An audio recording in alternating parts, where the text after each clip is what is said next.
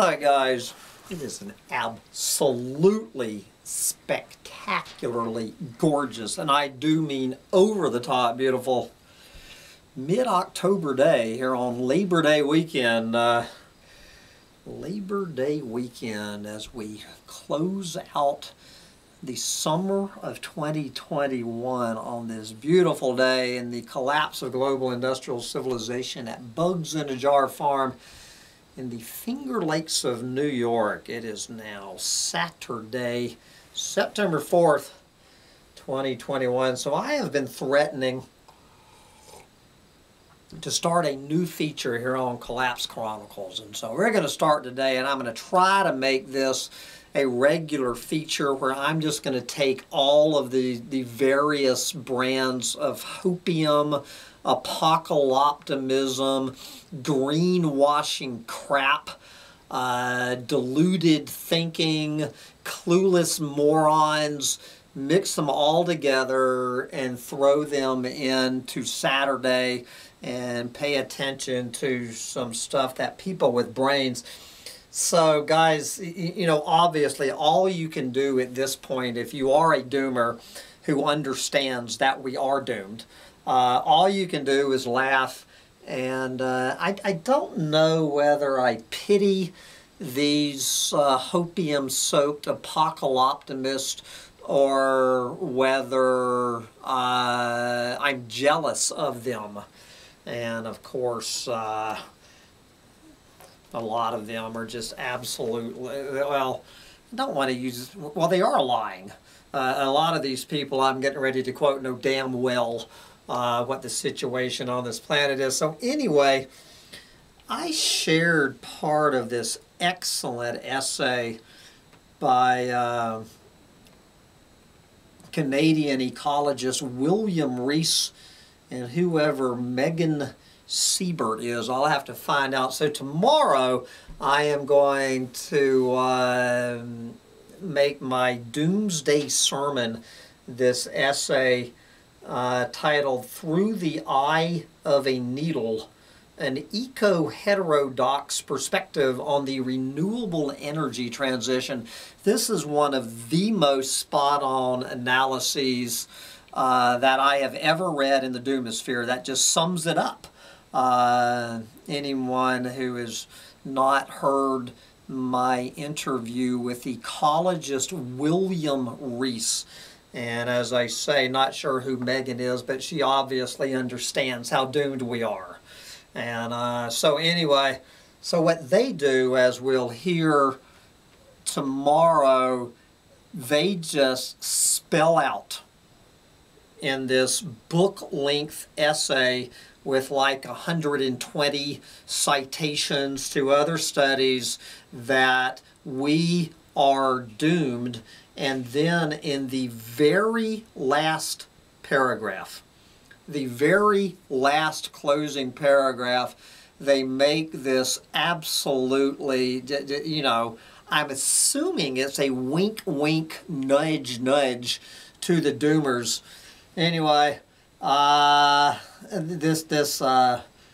don't know whether to be embarrassed for William and Megan or to secretly high-five them for, you know, trying to save a few people from committing suicide. Take it away. To close out, this is not a spoiler alert, don't worry. To adopt a biblical metaphor, it may very well be easier for a camel to go through the eye of a needle than for humanity to shift its prevailing paradigm and embark on a planned, voluntary descent from a state of overshoot to a steady state, harmonic relationship with the ecosphere in just a decade or two. On the other hand, history shows that virtually all important achievements have only ever arisen from a dogged pursuit of the seemingly impossible. To contemplate the alternative is unthinkable. Well, Again, I know William Reese spends his entire life contemplating the unthinkable, which is becoming the thinkable every day. William Reese, I don't know about Megan. William knows damn well that it's easier for a camel to pass through the eye of a needle than it is for humanity to become sustainable. Okay, I am sorry, I can't remember which one of I really appreciate my alert doomer listeners sending me examples of hopium. So this one is some unintentional hopium by this absolute clueless moron. I've mentioned him before. I guess he's some sort of economist named Tyler Durden. Tyler Durden, who gets the Clueless Moron Award of the day in this essay, The Demographic Time Bomb. Yes. Humans are the reason humans are dying out. Thank you, Tyler. We are not having enough babies. It's that simple. And then Tyler breaks it down that, well, of course, you know, he's looking at it from an economic perspective. He has no interest in the ecological perspective. So what he's talking about is how we need to sustain the global population at 8 billion people, preferably, you know, get it higher so we can sell more products to more clueless morons. So I love this absolute unintentional hopium. This is probably the most genuine hopium of the day here. Take it away, Tyler, with your unintentional hopium. Demographic collapse is inevitable. It is already baked into existing birth rates and likely trends. Still, it's not the end of the world. It won't even be the end of humanity. Damn it. But it will be. Demographic collapse will be the end of an economic paradigm of higher growth, higher consumption, and higher output that has prevailed for the past 200 years.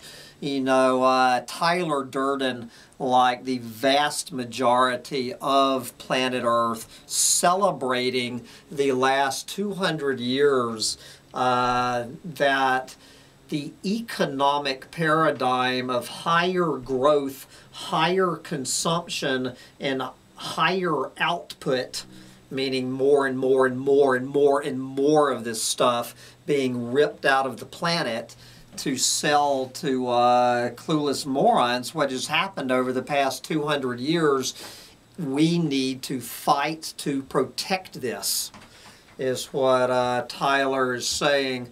And we cannot have any threats to the dominant paradigm. Okay, let's see. No, we're going to end up with Rolling Stone magazine. Okay, have you guys heard of this group? I'm sure you have. Avaaz, A-V-A-A-Z, always coming out with a new petition to save the planet. So their petition of the week is titled, "Before the Earth Falls Silent." I notice it is written by somebody named Sam M. Yes, Sam M. is the author of this. I want to completely anybody who thinks that Sam Mitchell is the Sam M obviously doesn't know Sam Mitchell, so I don't know. We're going to give Sam M a right up there with Tyler Durden. Okay, before the earth falls silent, take it away, Sam M.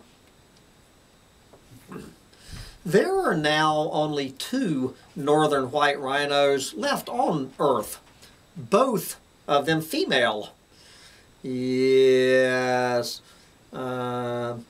Najin and Fatu spend their days grazing in the twilight of existence, each hour another step toward extinction.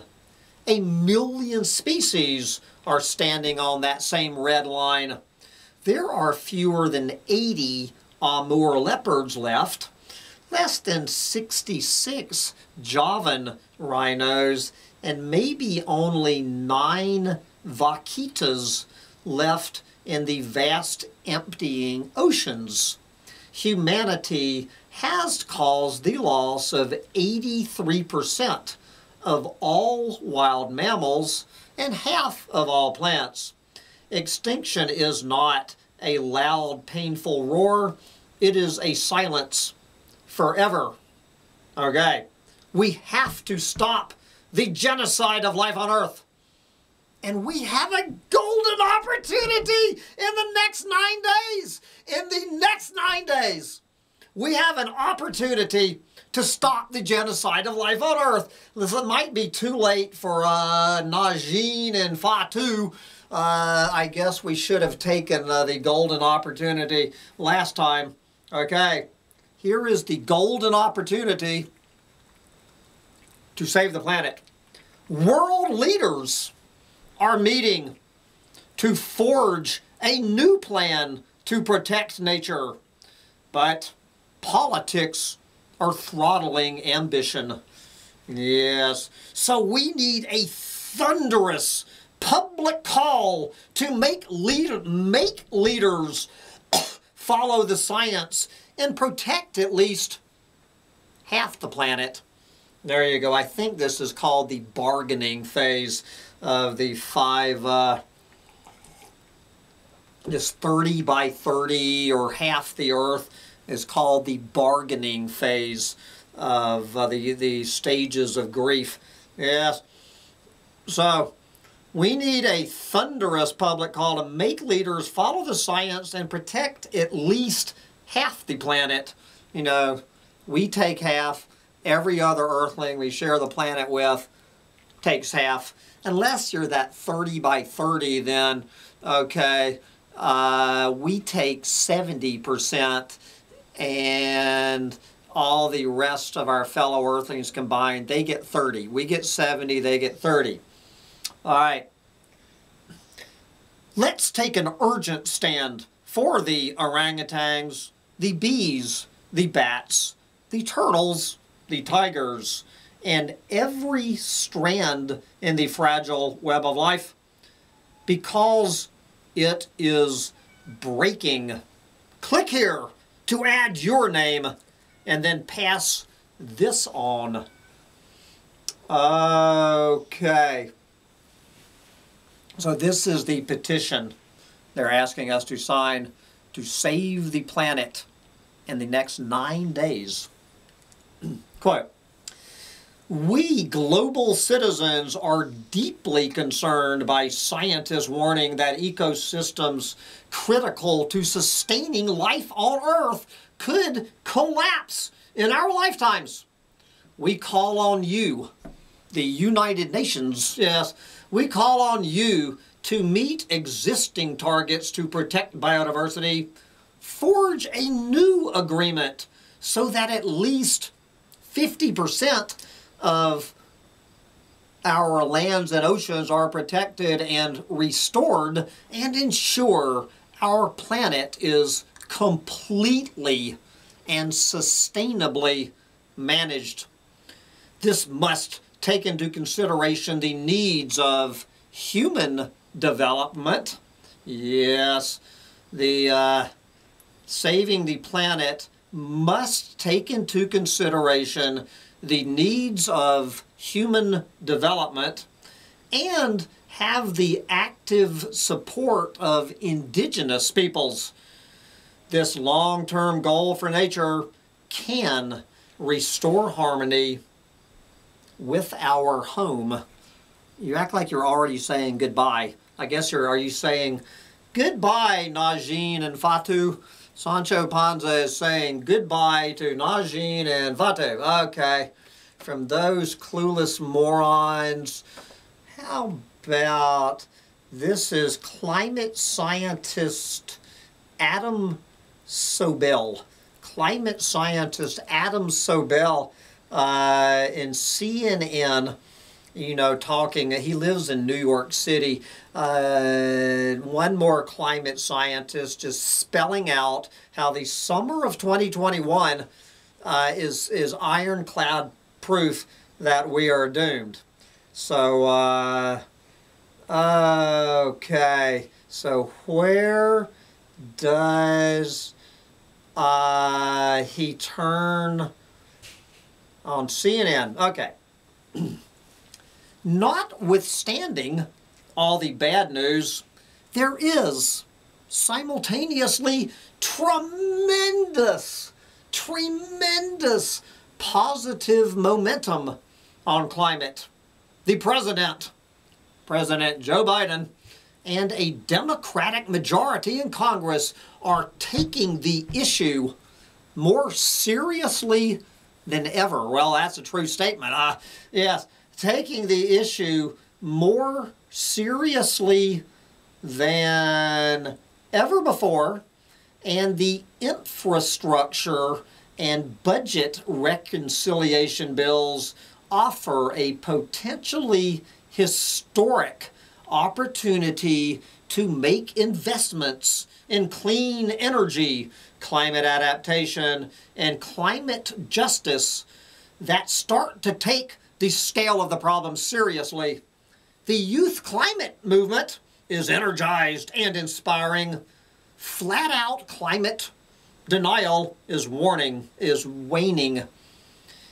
In the big picture, the climate problem is solvable with existing, not future, with existing technology and resources. Yes, it's called birth control pills and condoms. And sufficient collective effort and political will, we, the human species, have what it takes to modify our energy system to minimize future warming and adapt to protect those most vulnerable from what cannot be prevented.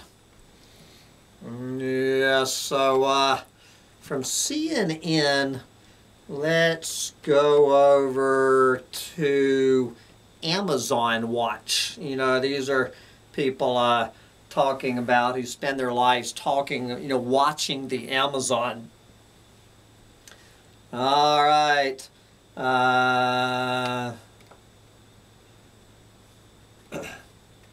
Okay. There. The name of this one is How to Protect 80% of the Amazon rainforest by the year 2025. The latest science shows that the Amazon rainforest is in danger of flipping toward a drier ecosystem, like a savanna, due to destructive activities such as oil and gas exploration, development of road infrastructure, and industrial agriculture.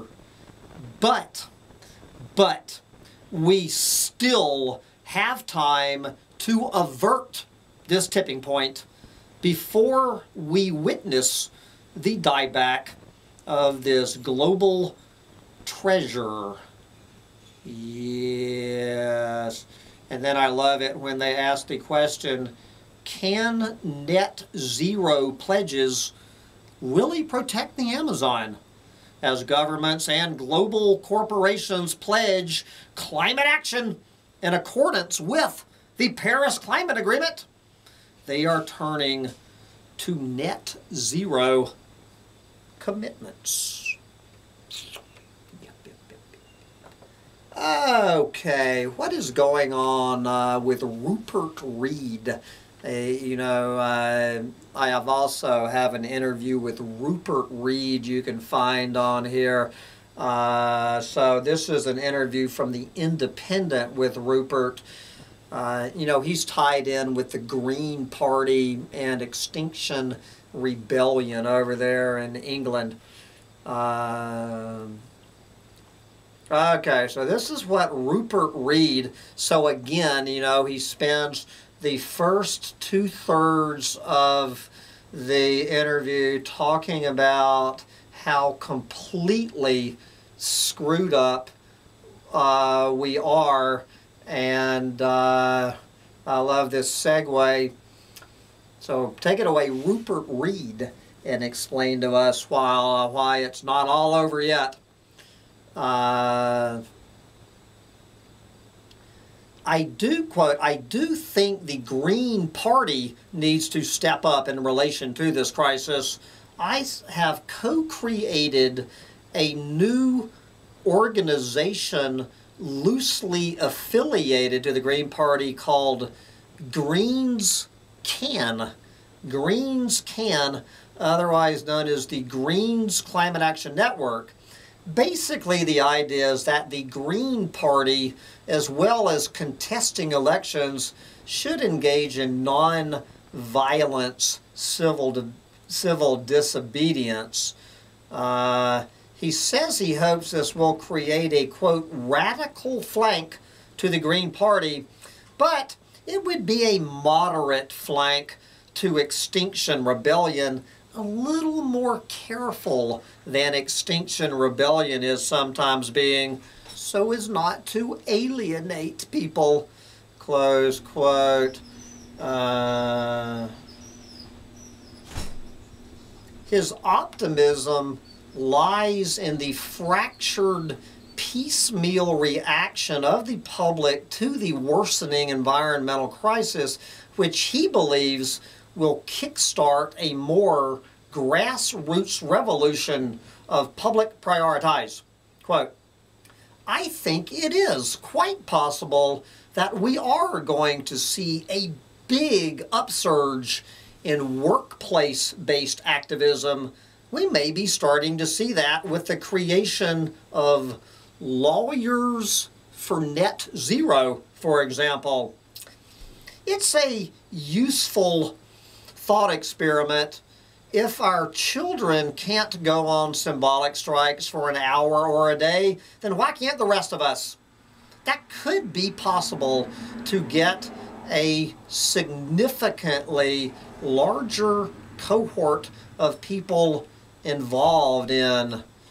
Yes, so what could be, this is, I guess, the interview asking Rupert, what could be the trigger that could take the environmental level to the next level? It is on the imminent horizon, Reed says, COP26. Yes, it's going to be a huge wake-up call.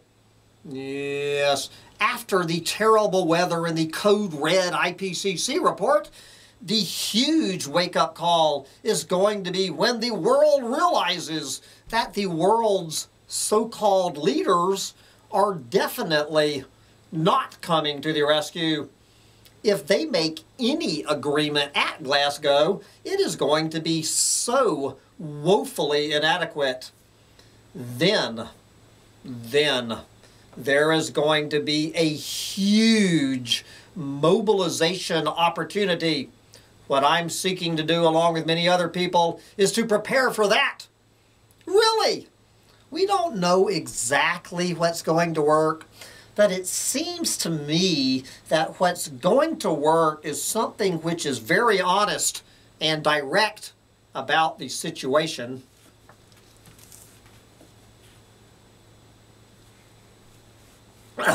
But has lower barriers to entry than existing movements such as Extinction Rebellion are perceived to have. This could mobilize a much larger phalanx of the population to understand that our government, our so-called leaders, are not coming to rescue us, and that we have to act in a much more direct and dramatic way, and in much larger numbers. We are going to change history. Yes, and we're going to start by signing petitions. Yes, we're all going to sign a petition before the earth falls silent. But anyway, guys, I do want to, all joking aside, we're going to wind up in Rolling Stone magazine this week from this fellow named Jeff Goodell, Austin, Texas's newest resident. Jeff Goodell, who's a regular contributor to Rolling Stone, just made the horrendous blunder of moving to Austin, Texas, and now he's realizing that he might have made a mistake. Now, of course, I am a climate refugee from Austin, Texas, up here in New York, where New York has been hit by 3 hurricanes in the last month, while Austin, Texas has not had a hurricane anywhere near it. There's no way to win. But anyway, Jeff Goodell, this excellent article, and F-bomb warning. If you're upset by the F-bomb, you probably just need to turn this off now, because we can't have you being offended by the F-bomb. Our Summer from Hell, which starts off, now you can see how it works. This whole climate collapse scenario that writers and scientists have been hollering about for years.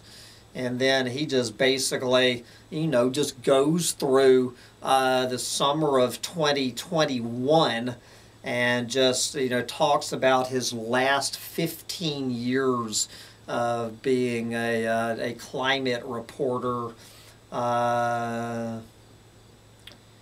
So, since he started, into this 15 years ago, we've had Katrina, Sandy, Laura, Ida. I lose track of them all. It's impossible to calculate how many houses have been destroyed, power lines down, roads washed away, lives upended and lost. And what has changed? Okay, what has changed in the last 15 years? This is Jeff Goodell scratching around for hopium.